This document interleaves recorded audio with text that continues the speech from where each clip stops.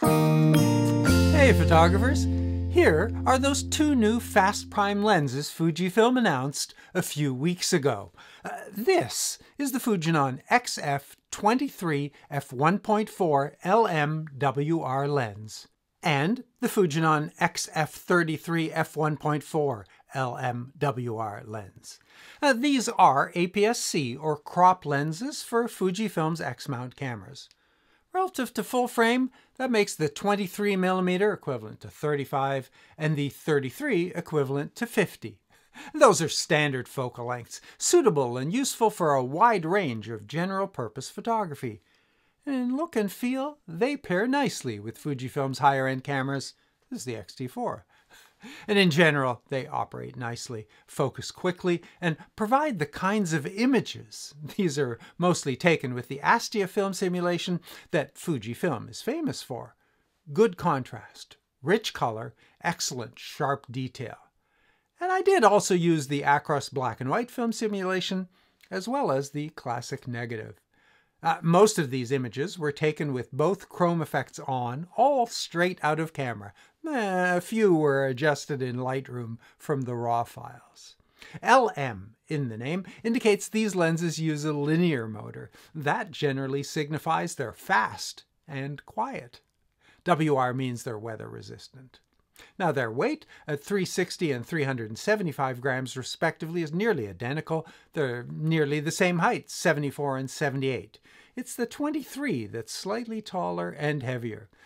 Filter diameter is 58 millimeters. Aperture can be set from f1.4 to f16 with a marked aperture ring. The ring clicks into detented positions at 1/3 stop increments. And the aperture rings have an A position, so you can set the aperture automatically. And so that you don't switch accidentally, press this key when accessing or leaving auto aperture mode. I think Fujifilm has it right this time. Now, both the aperture ring and the focus ring have grippy, ridged surfaces. That makes them easy to hold and turn. A focus ring has the right amount of friction, making adjustments smoothly and holding the set position. They are focus-by-wire lenses, but the menu on the X-T4 and many other Fujifilm models has non-linear and linear options, making repeatable accuracy possible for those who wish to emulate Apple's cinematic mode rack focus trick manually. But of course, that's easiest when you use Fujifilm's touch focus capability. The 23mm field of view, which I find a more useful expression than full-frame equivalence, is 63 degrees.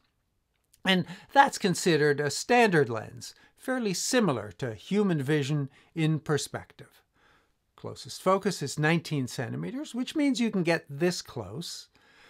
On the 33mm, the field of view is slightly tighter, 47 degrees, and the closest focus is 30 centimeters. Not quite as close. Even with the smaller field of view, the subject isn't as close up. 33 might be marginally better for portraits and the 23 marginally preferred for landscapes, but both perform well for all sorts of images.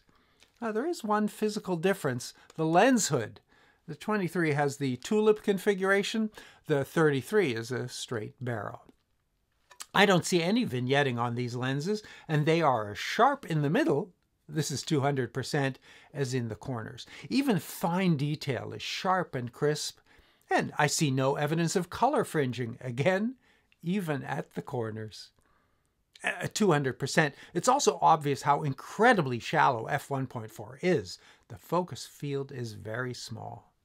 The bokeh at the f1.4 aperture is so creamy and smooth, this is almost abstract. Prime lenses with large apertures are great choices for video, and both of these suit that description. This video was recorded with the 33 at f1.4, making my bookcase more defocused than usual. And although I usually use classic chrome, today I've used the subdued color and contrast of the Astia film simulation. There's one thing I'd love to have found on these lenses, a function key that can be assigned to AF on or eye autofocus. Next time.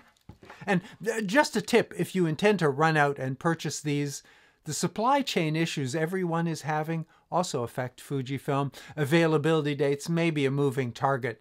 Fujifilm told me the 23mm may not be in stores in Canada until February 2022. So as always, I'm happy to read and reply to your relevant questions and civil comments. If you like what I do, please use the subscribe button. The bell beside will notify you when I post a video. Although Fujifilm Canada did lend me the lenses and the camera, they did not pay me, nor did they review this video prior to posting. And you may have noticed that there were no ads to interrupt this video. I didn't stop to tell you something that someone paid me to say.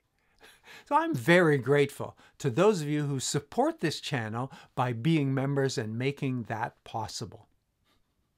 Thank you for watching. Stay safe.